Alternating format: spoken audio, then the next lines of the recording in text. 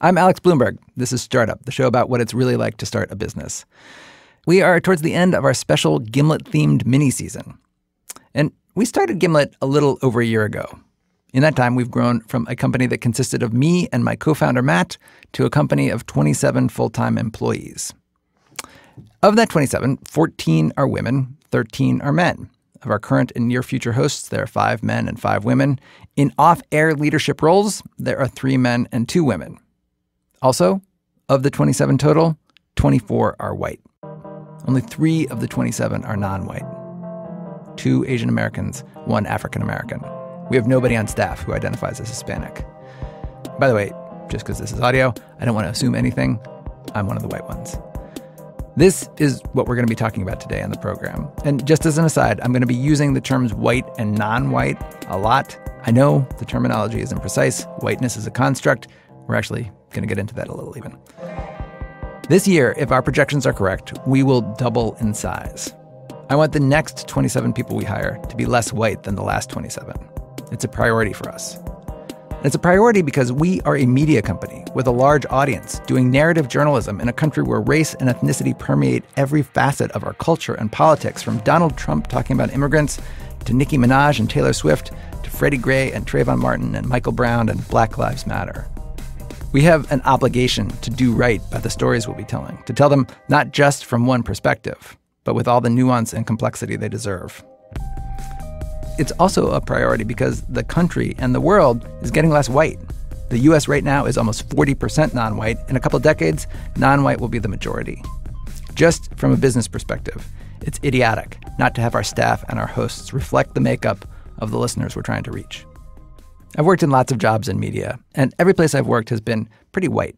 At every place I've worked, there have been occasional conversations about diversity, about how the organization wants more of it. More than once, every person in those conversations was white. A bunch of white people having a conversation about how there's too many white people. It can make you start to wonder, what are we hoping to accomplish here? I wanted to have a different conversation about diversity, a conversation that actually included the non-white people here at Gimlet. And so I asked all 3 non-white Gimlet employees if they'd feel comfortable talking about diversity with me on the podcast. I made it clear that this was optional, that they were more than welcome to say no, but they all said yes. So on this program, I'll be playing parts of all these conversations. And I want to stress, this is a tiny data set. These are 3 different people with 3 very different experiences. And it seems ridiculous to say this, but it probably bears being said just the same. Just as I don't speak for all white people, they do not speak for all the people with whom they share a background. This episode is nothing more than what it is. 3 people of color bravely diving into a sometimes awkward conversation with their white CEO about race and diversity.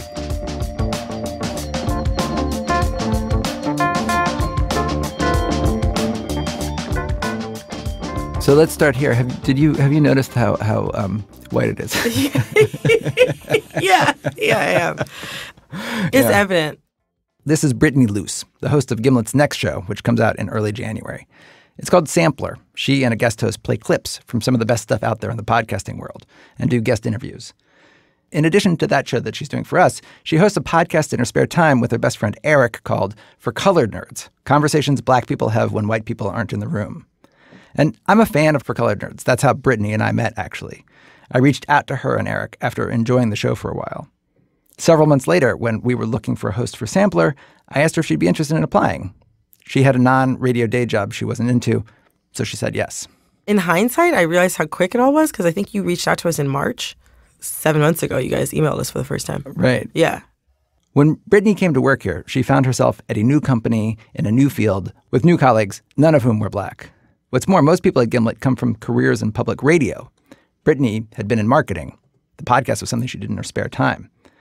So in the beginning, she said she felt out of place mostly because she didn't share the same professional background as everyone around her. But 3 months into her tenure, that was starting to change. I can see the ways in which I'm different from other people on staff. And, it doesn't just have to do with the fact that I'm just now working in radio for the first time. I didn't even want to talk about this, but there's one day where, I didn't get a Gimlet guide, which is this, I guess for people listening. It's this internal program that we have where new hires get matched up with, people who've been here for longer. Right. They're the person that the other person can go to ask questions about like what the hell's going on here, where's the bathroom, whatever. Yeah. And so like I don't like I can't say necessarily that I was overlooked in any specific, I can't say that for certain. Technically, it was started shortly after I was brought on. Right. But like we don't have a large organization. Do you know what I mean? So it's not like, and also like I am the only Black person here, so you can't like miss me. But like things like that, or like, we're figuring out the company roster or whatever. I wasn't on it. You weren't on the company roster? When did that happen? I think it got sent around a couple weeks ago. And like, if you weren't on it, you just had to like write your name. And so I wrote my name in or whatever. But it was just like, I asked for a Gimlet guide the same day that like I was left off the company roster. And I was just like, ugh. Like those things are, I don't know how to describe it.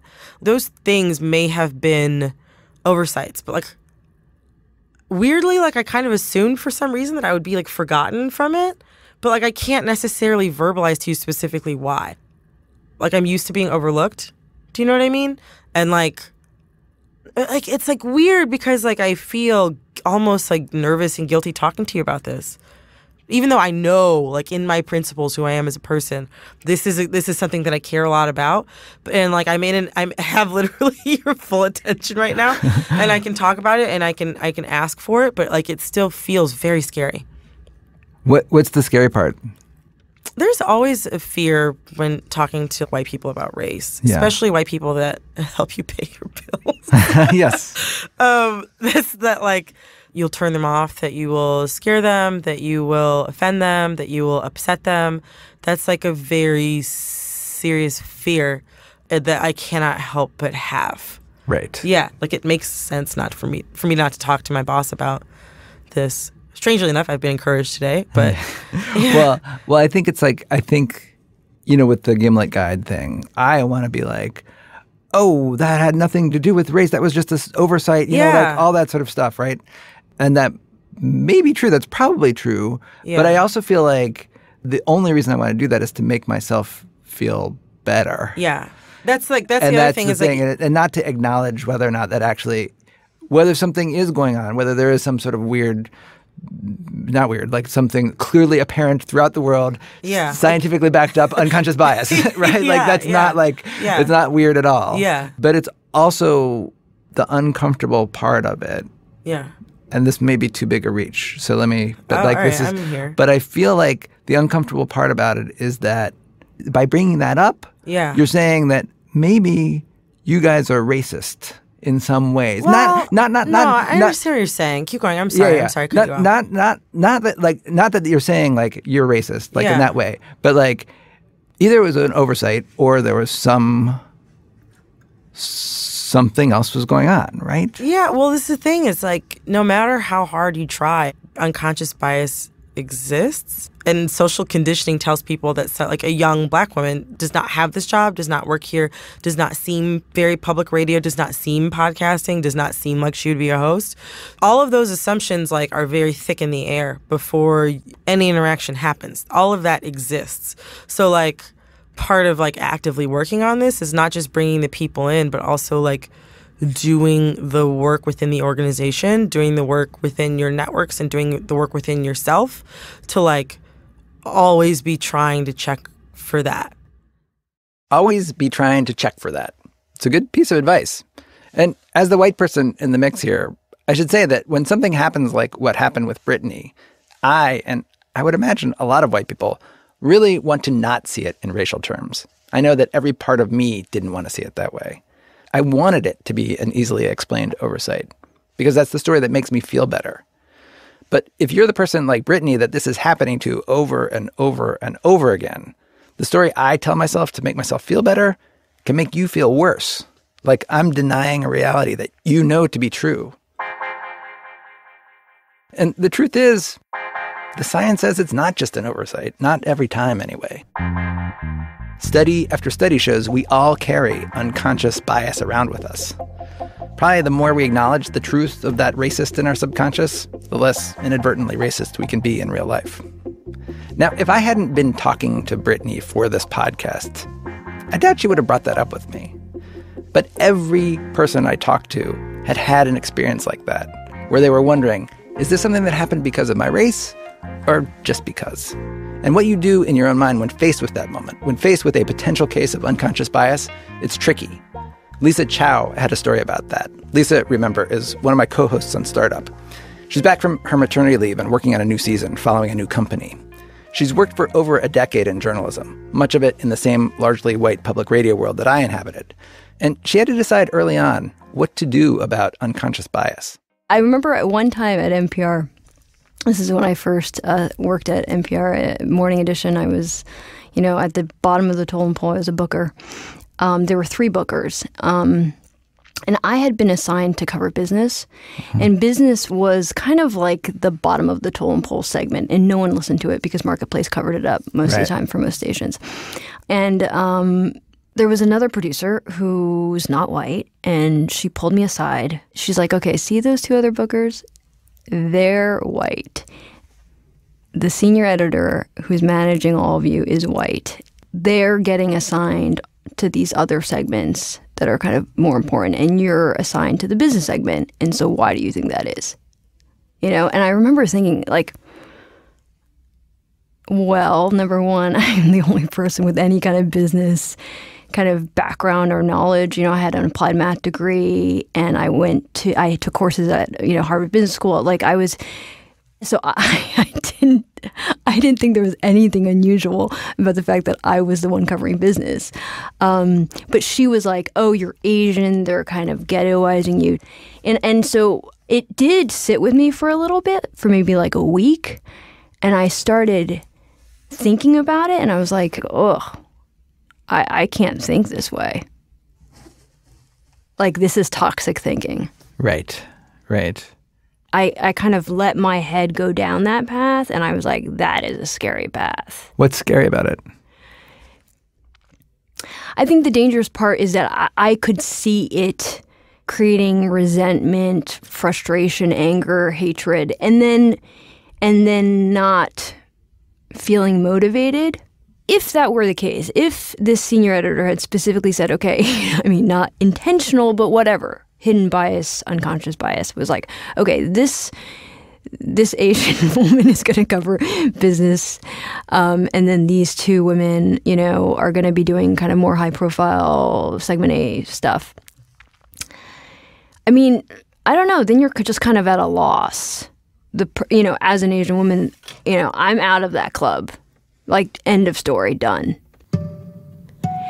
So I felt bad, but I really did not want to be friends with her. Mm-hmm. I just felt like her thinking and her talking in those terms all the time, in this kind of in these racial terms all the time. She really saw everything racially. Mm-hmm. Was just gonna fuck with me.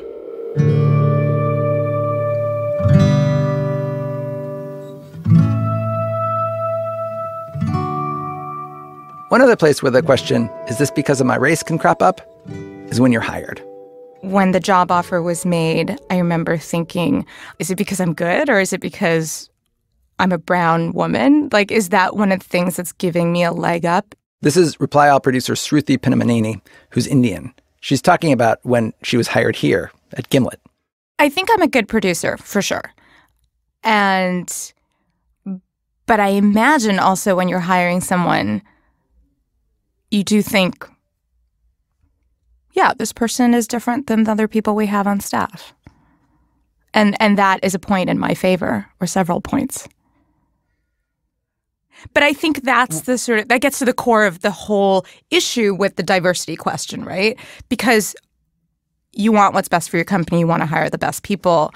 At the same time, you have to think about how the company looks. Yeah, well, yes, that is something that happens. Is that weird? It's weird when you're the person who gets the extra points because, it's so, I feel mixed about it, you know? Being chosen for, in any way, your ethnic attributes is, I don't know, it feels weird. Now, just to underline how complicated this can all get, Shruti was bothered by the idea of her race being at all a factor in the hiring process. But in my conversation with Brittany, it was clear that she felt differently. Targeting, to me, speaking for myself, I think targeting is fine. I was still a little uncomfortable with it. And I talked to Brittany about my own discomfort over what Shruti had mentioned, the awkwardness of targeting someone because of their skin color. Fundamentally, it's a weird thing to be the whole reason it's like this in America is because of like a long history of sort of like I'm bad familiar. shit. Yeah, I'm familiar. Right? So we talk about it sometimes on my show. Yeah, I've heard. Yeah. And the long history involved white people looking at other non-white people and judging them by the color of their skin. Yeah. Right? Like that's like sort of the fundamental problem is sort of like whole groups of people were disenfranchised, not seen as fully human because of their background or the color of their skin. Yeah. Right? Yeah. So that's the fundamental problem. Yeah. And then one of the major issues, Yeah. And then to try to sort of like make one small sort of attempt to sort of fix that problem in your organization involves targeting people because of the color of their skin in a certain way. You know what I mean? And not that's so bad. Yeah. Yeah. I think that a great deal of the people who feel uncomfortable about that are probably white people, though. Right. Because I don't feel if I don't feel uncomfortable with anybody targeting anything. That doesn't I mean, like there's one thing targeting is one thing, tokenism is another. Right. You know what I mean? Yes. Yeah. Yeah, talk more about that distinction. Okay, so targeting is like we're actively trying to make our organization less white, so we're going to do these things. And because we're actively trying to go outside of our networks and go outside what is traditional to find talented people who are not white. Right. Targeting is fine for me. Tokenism is like, we got to have one. We got Brittany. Yeah, exactly. Right, we're going to stop now. Exactly. If you guys like stopped at me and I had to continue explaining what Netflix and chill means and how it's much older than like the past 3 weeks, that would be tokenism, and I don't know how much I could take that. I worked in the past. I was not on the executive team. I was like on the manager. I was like, mid-level manager, but I wasn't on the executive team. And they were redoing their website and they were trying to like figure out who from the executive team is going to have their photos on the website. And it was suggested that my photo be on the website. And I knew why. Do you know what I'm saying? Like, I knew why. It's because like there weren't enough people of color, right, let alone black people on the executive team to like make the website look diverse enough where somebody might want to work there. Yeah. So like they like stuck me. There's no reason for me to be on that website. There's no reason for me to be on that website, but I was there. A lot of people they hit tokenism and then they stop. Right. Yeah. That's a really good It's just, you should coin that. Yeah, that's like totally like yes, that's a Medium post right there or something. Yeah, targeting versus tokenism. Yeah, remember that. I'll remember Trademark that. it. That's yes, good. Yes, I should. Clearly, Shruti's experience as an Indian woman and Brittany's experience as an African American are very different, officially different even. When colleges recruit minority students, they'll often subdivide them into minorities and underrepresented minorities, which is usually Black, Hispanic, and Native Americans. And of course, it's insane to be lumping all non-white people into the same diversity bucket, or to be lumping people into buckets at all. But most corporations and other large organizations who are trying to look more diverse will make do with anyone who can possibly count as diversity. This comes up in our household, frankly, because my wife, Nazanin, has been the subject of some of these conversations at other places she's worked. She's been asked to be in public pictures for the organization she's worked at. People have wondered aloud whether she counts as diversity. And we don't even know ourselves where we come down on the question of whether or not we're in interracial marriage or not. On those official forms where you have a box to check for race, sometimes Nazanin writes white, sometimes she writes other. I cannot tell you on a day-to-day basis how she will answer the question. On the one hand, of course, she's not white, at least not the way I am or the way the white people she grew up around in a very white suburb of Minneapolis were white. She's an immigrant. Her parents spoke a different language, made different food, thought the American practice of sleepovers was insane, that your kid would spend the night unsupervised in some stranger's house. Who does that? Nazanin was the only one of her classmates that had to go to her own parent-teacher conferences in order to translate what her teachers were saying about her. On the other hand, Iranians, Persians, many of them check the white box without thinking about it. And when our children are grown, I'm pretty sure that's the one they'll check too. And anyway, Nazanin's experience growing up is vastly different than an African American's experience or a Hispanic American's experience. Here at Gimlet, we ended up, for the purposes of this story, not counting Nazanin as diversity. On the day we were tallying things up, when we asked her if she was white, she said yes. And Sruthi Pinnamaneni and Lisa Chow, they feel a lot like Nazneen. As Asians, Sruthi and Lisa are officially in a different ethnic category, but they each told me that they felt their difference actually benefited them in the workplace. In other words, it was a point in their favor. And yet they did recognize that they bring a different perspective than the white people here at Gimlet, and that different perspective is valuable. Here's Sruthi. There's one time I can remember where it came up in a way where I thought, oh, that's why we need to have more hosts who are of color or women, where it felt as if being a white man was something that how should I put it? I don't want to say negatively affected the story, but I did feel as if it held the story back. Which was that? So it was a story that we did that involved This is on Reply All. This is on Reply All. Yeah. So it was on a story that involved race, and the guys were interviewing a woman who was not white. And there were moments where I wanted them to push back a little bit. I was thinking, like, this is the question that I would ask. And they didn't. And so afterwards, I said, hey, why didn't you push back a little bit on this idea or that one? And they were like, are you kidding me? Can you imagine, like, two white dudes, like, interviewing a woman of color and saying, like, disagreeing with her, really? And I could see that. I was like, oh, right, you would be the assholes, and the internet would hate you. And only a person who, I could do that. Sruthi also echoed something that Lisa Chow told me, that the more diversity you have at an organization, the less uptight it has to be around the issue of race. If there's just one or two people of color, there's this weird dynamic. The people of color might just keep their heads down, speak super carefully, for fear that one of these white people is going to say something accidentally offensive. And then there's a whole bunch of white people speaking super carefully for fear that the people of color are going to make them feel bad for saying something accidentally offensive. But Lisa told me that the one time she worked in a newsroom where the ratio was a little bit better, having a few more people of color, it relaxed the entire conversation. Race didn't have to be something you tiptoed so carefully around. There were a few producers and reporters who were people of color, and I don't know. It's just like the banter between us was not that it was like fundamentally different from the banter between like me and someone who is white, but there's like maybe a little bit more freedom you can have in the sense that like I know he or she is not going to take offense by things. I don't know. It's like I don't have to be as buttoned up on certain issues. Like we would just make fun of each other and trash talk each other in a way that like a white person probably couldn't do that with like another, I don't know. Do you know what I'm saying? Like it's the freedom to make an ethnic joke and not have it become a human resources issue.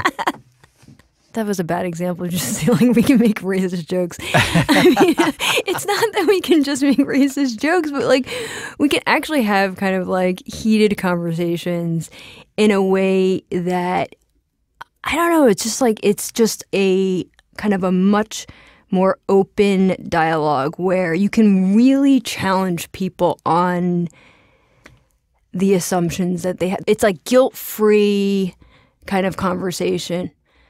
I mean, we should be able to do that regardless of race, right? But I feel like in today's culture, we can't.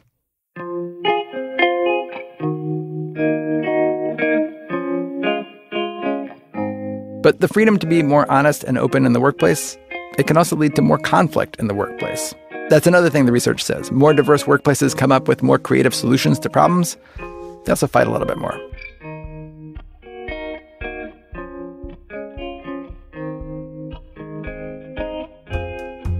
Coming up, how you can be a middle-class white guy and still be in the minority, at least in Brooklyn, New York. That's after these words from our sponsor.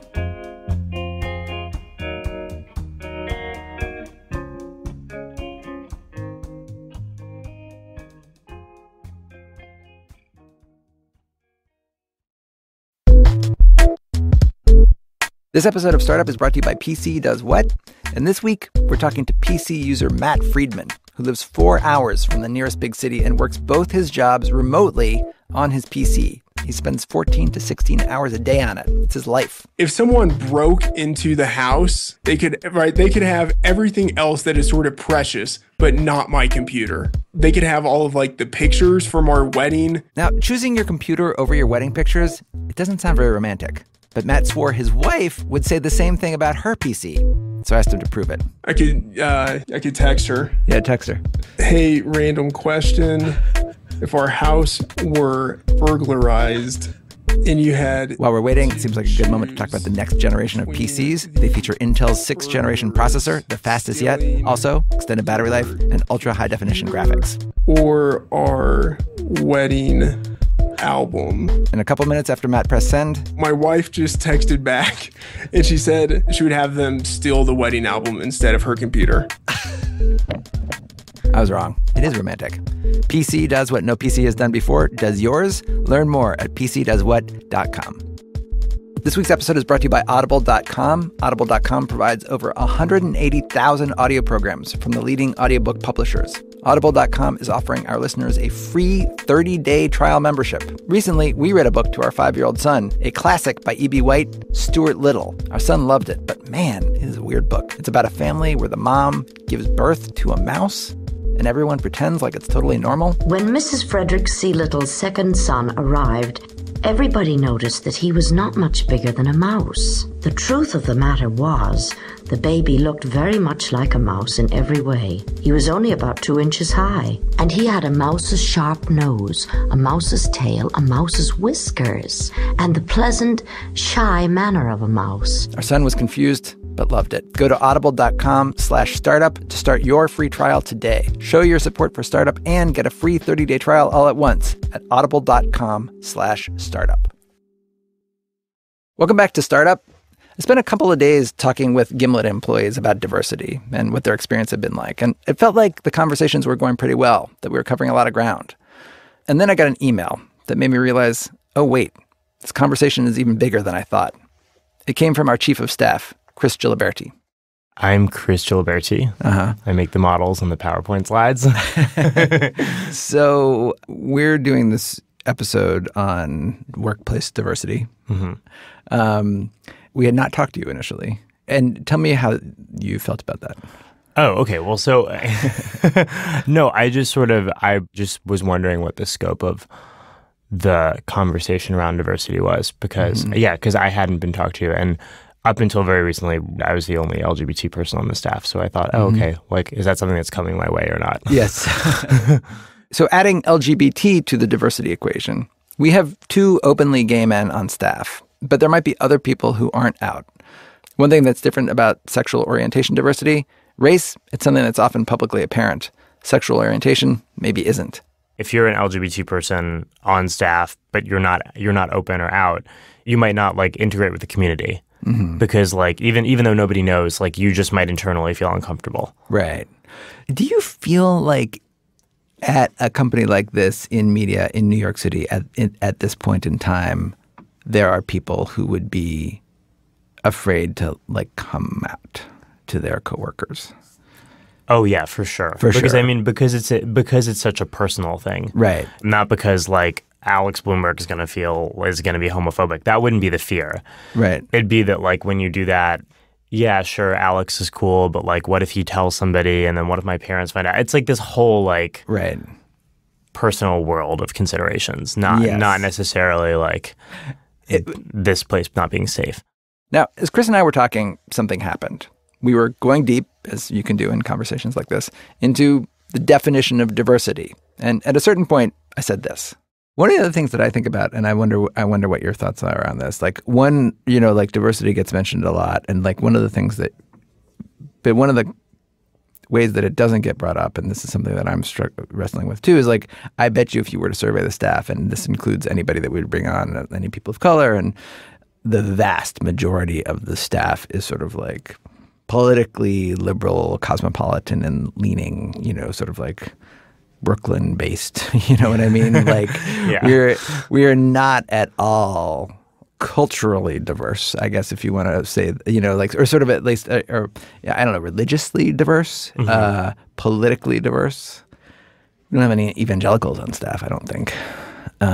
Maybe we do. I don't know. Yeah.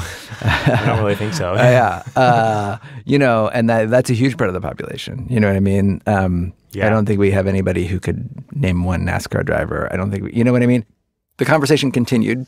Chris is on the business side. He and I were musing about the business implications of religious podcasts. There are a lot of them. Is that a business we'd ever want to get into? And if so, what would that mean?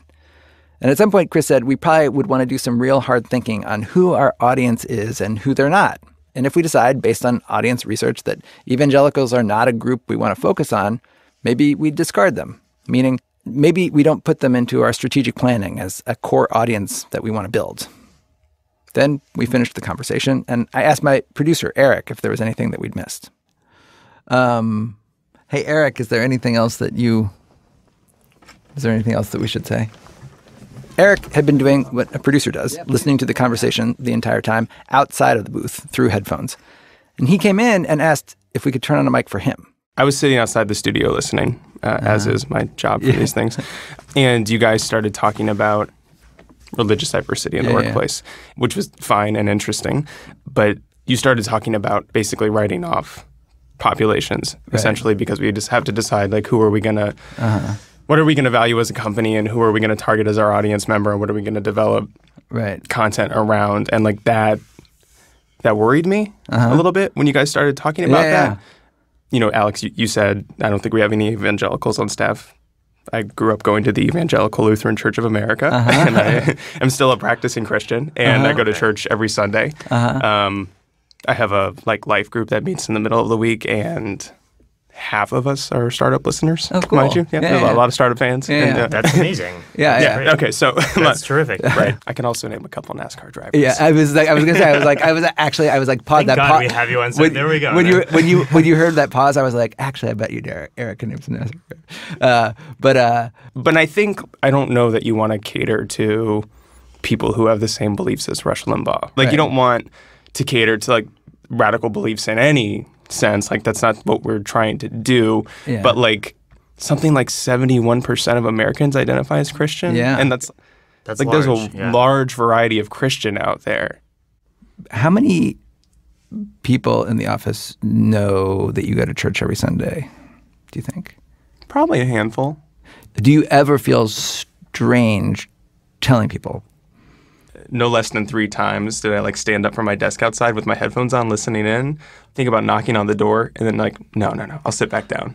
You know, when you said, I don't know if we have any evangelicals on staff or anybody you can, I almost like walked around almost to the window here so you could see me, thought about waving. I'm like, no, not right, not right. I guess there's always a tinge of discomfort. Like, there's always a little bit of discomfort when it comes up. And what is that discomfort? Are you worried about like incurring judgment in some way or another? Is that something that you're worried about? I guess there's a fear about not being taken seriously to some extent, because you believe in something that like some very smart people discount as complete hokum, you know, that you are therefore associated with that. You know, as a Christian, for me at least, there's a feeling of responsibility to be open about your faith and to not cower when it's easier to cower, because it's much easier to deny Christ. You know, it's much more comfortable. Right.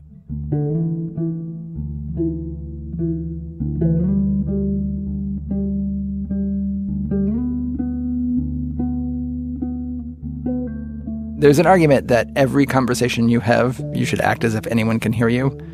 In radio, it's actually sort of an occupational hazard.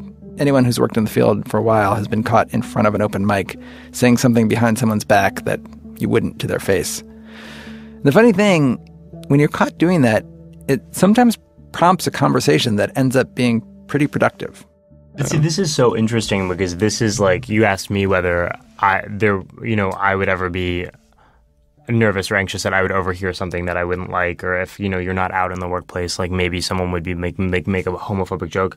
I think there's way less risk of that here in this particular environment than someone saying something that would be really offensive to Eric. Yeah. Do you agree with that there's more of a chance of that happening here than... That it's harder for you to come out as a Christian than it is for you to come out as a gay person? In this particular environment. Or, I mean, not that there should even be a comparison, but like that there's No. One of my jobs, like several years ago, we were interviewing a candidate, and I was down in Virginia, and the candidate came down from the Northeast, and they asked, is this a pretty conservative place? And I'm like, well, actually, this is like a very liberal town in a very conservative state. And this person was like, oh, that's good because I'm gay and I don't want to get hate crimed. Which is like not a thing I've ever thought. I didn't think I was going to come to Brooklyn and get hate crimed because I'm a Christian, right. You know? Right. And that way, like, the struggle is not the same. Right. It is not the same, and I recognize it's not the same, and I feel weird bringing it up in that regard. You know, as the gay person in the room, like, I'm saying, like, I think it's as important, and I don't know how you quantify level of importance. Like, yes, like, I'm more likely to get hate crimed in certain parts of the country than you are, right? That's true.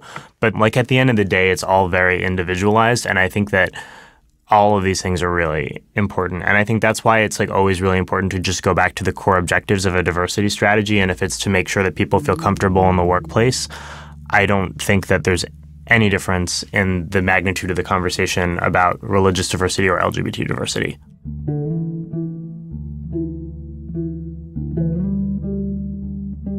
So Chris and Eric arrived at one part of our diversity strategy. We want to make sure that Gimlet is a place where you feel comfortable sharing your beliefs, be you Christian, Native American, transgender, or all of the above. But when it comes to other parts of a diversity strategy, just saying that you have a comfortable home for people isn't going to be enough. We are a largely white organization in a historically pretty white industry. If we just sit around and wait for people of color to apply for the jobs we post, we're going to stay that way. At the time of our conversation, Brittany, the host of our upcoming show Sampler, was hiring a producer for her show.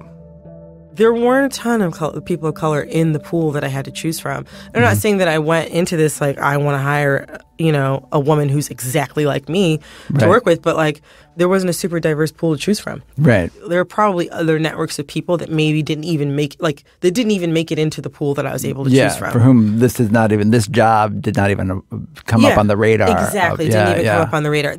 Something I find it's a barrier for a lot of people of color is not even knowing that this type of thing is like a decent like a job, you know what I mean? Right. And my parents even were like kind of like when I first started working, they were like, "So what exactly? Like, can you?" And I'm like, "Yeah. No, this is a real job, you guys. You can come back." Yeah, exactly. But like, I'm gonna show you my health insurance card. Yeah, exactly. I'm gonna show it to them when they come next month.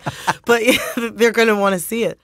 Brittany, in fact, would probably not have applied for the job that she herself was now trying to hire for. In fact, the way that Brittany came to work at Gimlet is probably instructive. After hearing her podcast, we reached out to her, met with her and Eric informally several times. We invited them to events that we hosted, and gradually, over time, we got to know each other. If Gimlet is to become less white, that has to become part of what we do on a regular basis. We have to add to our existing professional network, which is largely white people who we've worked with in our past careers. We have to create new professional networks that include a more diverse group of people. And creating new professional networks, that's more than just saying in your job posting that you're looking for diverse candidates. It's everything. It's down to what you listen to in your leisure time. Do you know what I'm saying? Yeah. You're always listening to What the Fuck and Paul F. Tompkins and Radiolab and Serial. Right. Then it's that small. Yeah, I know. I know. It's a lot. Is your head hurt? No, I mean it doesn't hurt because I feel like I think that's clearly one of the things that we're thinking about is sort of internships, like targeted internships, like trying to like just sort of like going and recruiting at places, you know, just not like just putting the signal out there, but like actually trying to find. Yeah, I'll go. Would you? Oh that would be amazing. I would. Nothing would make me happier than to go to my alma mater or schools like it and be able to talk. Nothing would make me happier. Yeah. Yeah. Look out, Howard University. Brittany Luce is coming your way to talk to you about podcasting. And of course, that's part of it. A more diverse staff means that there are more professional networks to tap into. And the process of becoming less monochromatic as an organization can take on more momentum. But obviously, becoming less white is not the responsibility of the people of color on our staff. It's leadership's responsibility. And for the first time in my long career, leadership, that's me. We talk about like the phrase being quote unquote in the room. Do you know what I mean? So if I don't know what that means. In the room means like, you know, people who have the leeway to make, people who have the power to make decisions. Oh, okay. So like you. I'm so in the room, I don't even know what that means. Exactly. But yeah, that's how in the room I am. That's in the room you are. Yeah, so you're in the room, right? Yeah. So you are in the room with other white guys and you say like, hey, we need to do something about this. And then like progressively, then you also want like eventually not just like the office, but the room itself. Should Gimlet grow to accommodate like a larger group of people? Do you know what I'm saying? Let's say Gimlet grows and there's like 500 people there. If you have a company of 500 people and let's say you have a board of directors of 12. If your board of directors is still 10 out of 12 white guys, then it's still not all the way. But yeah, you have to get to the point where like people like you're in the room, so you have to look at another white guy and say like, hey, we need to talk about this. Like, this is too white. We need to and it takes like conscious decision making. It has to be active. It has to be direct. It has to be corrective, and it has to be something that you don't pat yourself on the back for, because it has to just be the way that you operate. You have to like do everything that you can to make it a really vital part of like your practice as like a business person. Which I don't even know if that's like a phrase that people use, but I'm using it now. We still have a lot to figure out about our practice as business people, and we haven't fully decided the scope of what we should be looking for in diversifying the staff. But we're taking steps to figure it out. Just this week, we hired a professional, a director of people operations, who we're specifically asking to build out new, more diverse talent networks. We'll almost certainly be launching an official training program, something like a Gimlet Academy. We hope that'll come sometime in the new year. It's a long process, but I know when we get to the size that Brittany imagined us being, 500 employees, a 12-member board, the people inside that room, they won't all look like me.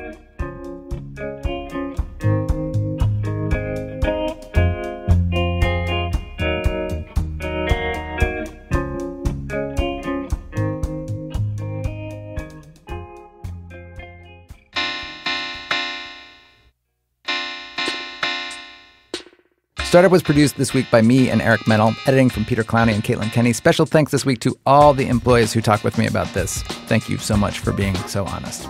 The show was mixed by Andrew Dunn, music by John Kimbrough and the band HotMoms.gov. Mark Phillips wrote and performed our theme song. Our special ad music comes from the band Build Buildings. Our website, where you can hear all of our past episodes, is gimletmedia.com. While you're there, you can check out our other shows. We have one called Reply All. They just recently reported a story about a woman named Hope. Hope had a mysterious ailment that kept getting worse and worse. None of the doctors could help her, so she turned to strangers on the internet to try to diagnose her. A horrible catastrophe, right? Actually, something much stranger happens instead.